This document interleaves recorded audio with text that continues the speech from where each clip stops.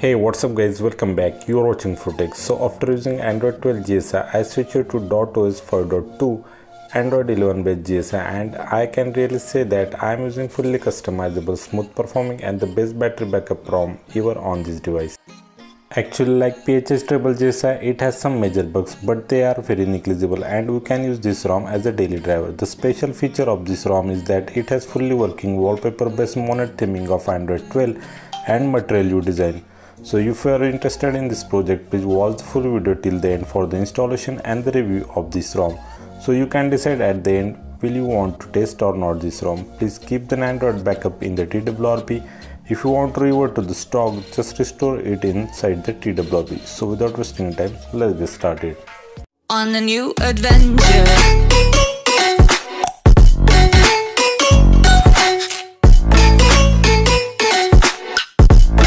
So for the installation, first enable the developer option and in that enable the USB debugging. Now boot your device to the Fastboot mode by using the advanced reboot tool, or you can connect your phone to the PC and use adb command adb reboot bootloader. Now connect phone to the PC. First download the GSI exe file, extract it, we get the image file. Also download the vbmeta file, place both the files in the same folder on the PC. Now inside that folder, press Shift plus right click of the mouse and select the open PowerShell window from the drop down menu. Now type and enter the command as shown on the screen. First one is the Fastboot devices to check whether device is connected or not. Now flash the vbmeta by entering the command shown on the screen. You can also copy paste the command given under the video description. Now type the Fastboot reboot. Fastboot phone will boot into the Fastboot D mode as shown in the video. Now again type the Fastboot device. Now rename your GSI file to the simple one and type the command fastboot flash system and the file name of the image. It will take nearly 5 minutes and then on the TWRP screen click reboot and select the recovery. Now in the recovery click wipe and select the factory reset and click reboot to the system. Our phone will boot to the DotOS 4.2 with the gorgeous boot animation. It will take nearly 2 to 5 minutes. So here I had done all the setup. Let's jump into the settings. About phone, there we can see we are upgraded to the PHS stable based DotOS 4.2. New Android 11 Easter egg. Security patch is of 1st October 2021 and the kernel is 4.14. So let's check what's working. So all the important things are working here, like Wi-Fi and Wi-Fi hotspot detecting and connecting the network properly. Bluetooth detecting the device connecting properly, but still if you didn't get the sound in the media devices, then just disable the A2DP offload in the PHS stable setting. I will show you that in this video later. OLT networks and the calling also working properly, but to enable that we need to trick some things in the PHS stable setting. I will also show you that in the later video. So 60W fast charging is also working here. Surprisingly, alert slide is working without showing notifications while using, but you can see its notification in the status bar. Camera app is working perfectly, but I suggest you to use the Gcam port by the SIM. Everything works there except the night side, which is causing the forced close of the app. But within the camera there is a default night mode which detects the background and applies it while taking the pics.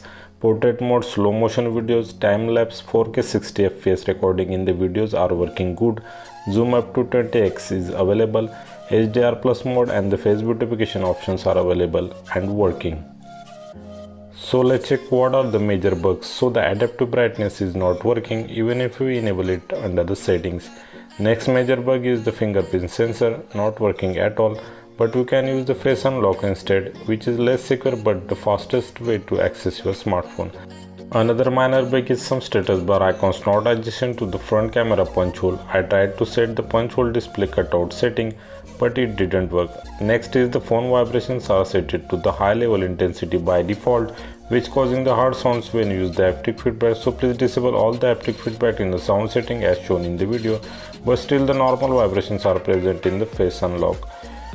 Except these small bugs, everything working. ROM looks nearly similar to the Android 12. We get the new volume panel, new quick setting panel which doesn't have the big rounded tiles, but they have Material U touch now. Everywhere in the ROM we can feel the Material U touch, which looks cool and even better than the Android 12. Performance of this ROM is buttery smooth. When you switch to the 490Hz in the PHS setting, it will be cherry on the top of the performance of this ROM. So let's check the major customization which will blow your mind. First one is the theming option. ROM has the dedicated tab of the theming in the customization tab of the setting. So which has the wallpaper based theming for the overall system. We get the bunch of the wallpapers from the popular custom ROM community. So here I applied one wallpaper and the colors of the whole system got changed to the similar one of the wallpaper. Adaptive icon is not available yet. We can make the changes to the wallpaper based color of the system also. There are also some tabs for the theme color and the brightness control. Below this we get the bunch of the watch faces for the lock screen, which looks amazing. We also get the bunch of the font to increase the aesthetic of your device. I especially always prefer the Google Sans over all the other fonts. Icon shape customization is also available here. Inside the more setting we get the AOD and the lock screen, status bar, quick setting tile and the system customizations. I will not waste the time here explaining all this because we are all familiar with this in the custom ROMs. I specifically prefer the app lock feature in which we can lock any app with the PIN password or the face lock. As our fingerprint is not working, we can't use it here. New scrolling screenshot is available with the 3-finger gesture. We can directly share, delete or edit this screenshot without going into the gallery. As this ROM is in the Pixel launcher by default, we can also get the overview selection in the recents panel with the screenshot and the select tab. The next major feature in this ROM is the gaming control. ROM has the dedicated tab for the gaming control where we get the quick control option which has the screenshot, screen record and DND mode. We can enable or disable each features in the quick control. We can also block all the notifications to avoid the game interfere. Dynamic mode can automatically detect all the games in the gaming mode. We can also manually add them. So let's check the gaming mode, how it works and the game performance on this ROM. So after opening the game, gaming mode detects the game and automatically enables it. While playing the game, we get the quick control overlay which can be disabled by swiping back or accessed again by the swiping up. Gaming on this ROM working like butter on the bread. It's smooth and the lag free. Instead of this major feature, we get the dark mode with the shaded option. We can use the face unlock instead of the fingerprint scanner, which working very fast. So let's check the PHS table setting inside the stock setting application. Here we get the some dose control option. Under the miscellaneous setting, we get the 490Hz FPS option. We can enable or disable it. To solve the Bluetooth headset issue, check mark the force disable A2DP inside the miscellaneous settings. So in the IMS setting, we get the option to enable the OLT. Just check mark the last two tabs. Click install IMS APK. Phone will download the IMS APK and install it automatically. We can see that notification at the bottom. Now reboot the phone. After reboot, again go to the same setting. Now click the create IMS APN and reboot. Now you get the new 4G OLT calling inside the network setting. In the last customization tab, we get the accent color, icon shape, icon pack and the font customizations tab. So the main question in everyone's mind is how is the battery life, because GSI are known for their bad battery life. So DotOS team has done amazing job here. Under the battery management, we get the adaptive battery setting, battery saver profiles like the default, moderate, high and the extreme.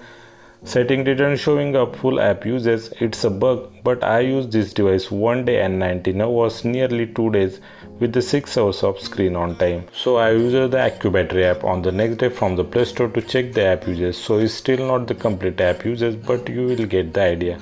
So you can check I played 2-3 games of the BGMI, watches the lots of video on the YouTube, done the browsing in the Chrome. So absolutely it's a tremendous battery supporting ROM. I will again check 4-5 cycles and report you back. So that's it for today guys. If you think I help you, please do like and share this video, subscribe our channel, press the bell icon for the new ROMs for the Nord 2.